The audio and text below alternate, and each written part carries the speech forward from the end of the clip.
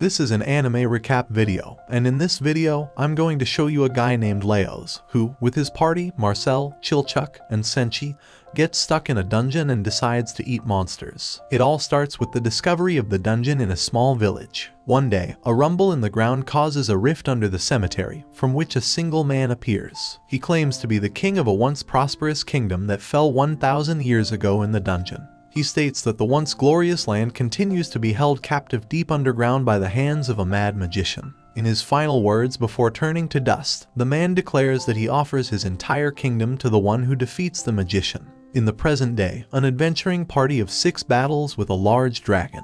The dragon proves too much for them, and they can't handle its movements and attacks. Although they made thorough preparations beforehand, they walk into a trap, losing not only time but also 3 days worth of food. Their leader, Laios, also realizes that due to hunger, his party lacks their usual prowess, and they cannot defeat the giant dragon. Just as he thinks of withdrawing from the dungeon, his sister named Phelan knocks him out of the way and gets bitten by a dragon. In a last-ditch attempt to save the party, she casts a spell from inside the mouth of the dragon and sends everyone outside of the dungeon. After some time, Laios wakes up on a field, feeling hungry after fighting the giant dragon. His party member named Marcille, an elven mage, informs him that due to a magic spell, they got out of the dungeon. Everyone is safe, but Phelan is missing, and he wonders why their belongings, including the food, did not come. Hearing this, Laios tells her that she was eaten by the dragon, and due to this, her magic didn't work from inside the dragon's stomach. He then asks her to go save Phelan in the dungeon, but she resists,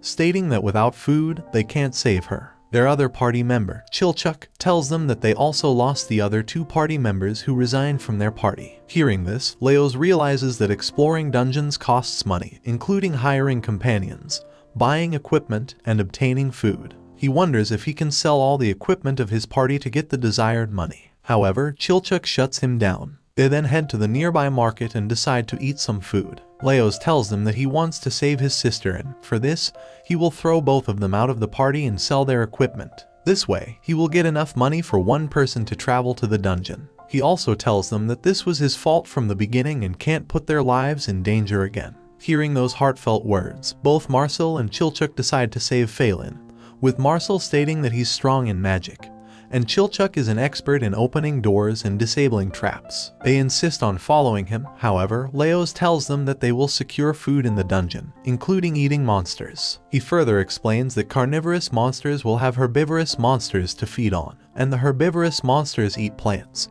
which means humans can eat in the dungeon too. Hearing this, Marcille doesn't take the idea well and begins loudly protesting it. Just then, another party runs from a mushroom monster and passes them, with Marcille killing the monster with her stab. Seeing the mushroom monster, Laios picks it up and decides to cook it for lunch. When asked how he will do it, he shows them a dungeon food guide that has all the information about edible monsters. Suddenly, Laios hears the sound of a giant scorpion and decides to head there. Just then, the narrator tells us that despite being in a dungeon, many people come and go, making it a bustling place for adventurers and merchants. A place called Formal Cemetery was once a sacred place where villagers slept in peace, but once it connected to the dungeon 6 years ago, it became the liveliest place in the village. The rumors say that monsters emerge from the depths of the dungeon, unclear to everyone whether it was due to a forbidden spell that transferred terrestrial creatures or if they were summoned from the world of monsters. After the brief explanation, Laios attacks the giant scorpion and kills it. Seeing this, Chilchuk asks him about his intentions of eating monsters from the beginning.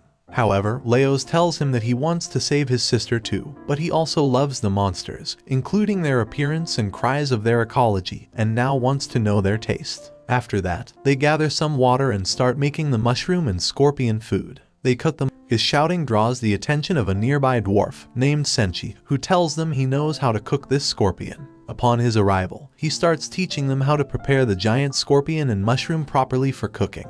After adding a few more ingredients from his pack and from the dungeon, he realizes that he is missing something. He gathers some plants with roots and decides to add them to the pot. However, Marcille does not support the idea. Before they can add the ingredients to the pot, a slime covers Marcille's body. It covers her face and tries to squeeze her breath, but Senshi kills it with his knife. Not only this, he also tells them the method of finding slime body parts, including heart and mind, and how to kill it. After that, they also add the slime to the pot, And once the meal is ready, it's quite delicious, and everyone loves it, including Marcille. After finishing their meal, they finally introduce themselves. Laios shares his mission with Senshi that he wants to rescue his sister and slay the dragon. Hearing about their goal to slay a red dragon, Senshi expresses a desire to join the party. He also tells them that cooking a red dragon has always been his dream. They welcome him, though they ponder the ethics of eating a dragon that consumed a person. Just before they head to the inner parts of the dungeon, they conclude that there's no hierarchy when it comes to consuming dungeon food,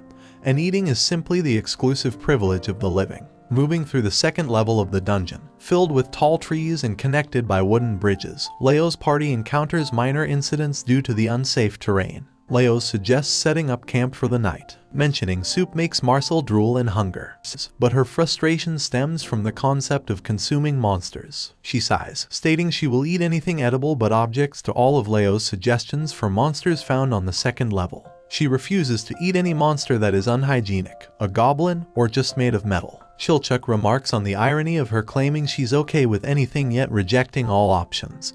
But Marcille believes her request for something normal like birds or fruit is reasonable. Laios responds that unfortunately, what she wants must be hunted for. She apologizes, having seen his point. Senshi will hope. However, to her annoyance, the plants turn out to be man-eating plants. Laios corrects Marcille, explaining that not all of these plants consume people. He points out a species that only captures animals to use as fertilizer. Marcille suggests using people as fertilizer too, to which Laios responds that even the vegetables she eats are composed of dead bodies if traced back. Chilchuk points out fruit on the nearby plants to Laios, and they note that they will have to fight the plants to get to their fruit. Marcille steps forward and begins casting a spell to destroy them, but Senshi stops her. As she turns to respond to him, a plant captures her. Senshi then explains his rule on taking only what you can eat, which Marcille thinks is untimely advice. As Marcille is drawn upwards by the plant, she bumps into another plant that spits out a partially digested man. She angrily shouts at Laios for correcting her previous assumptions, but he responds that digestive capability is species dependent,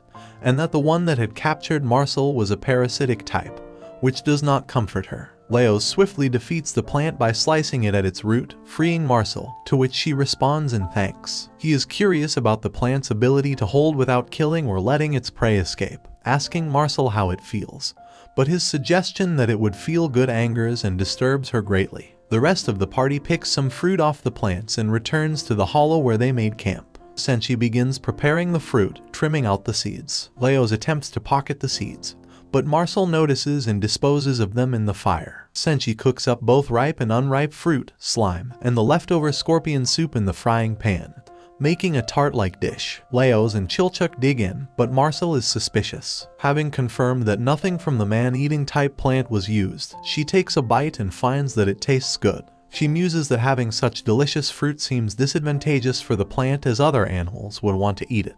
But Laios explains that the carnivorous plants use the fruit as bait. He is happy at Marcille's burgeoning curiosity, but she is not. As the party cleans up after dinner, they think about what to do with the man they rescued from the man-eating plant. Marcille suggests she revives him, but Laios thinks it will fail. They decide to place him where he will be easily seen, putting him in the middle of the pathway, but Laios doesn't think he stands out enough. The man is hoisted up using a rope. The image is unfortunately rather gallows-like, but they call it a day. Like and comment if you enjoy this video. Subscribe to my channel for more anime recaps, and tell me what anime recap you like to see next in the comments below.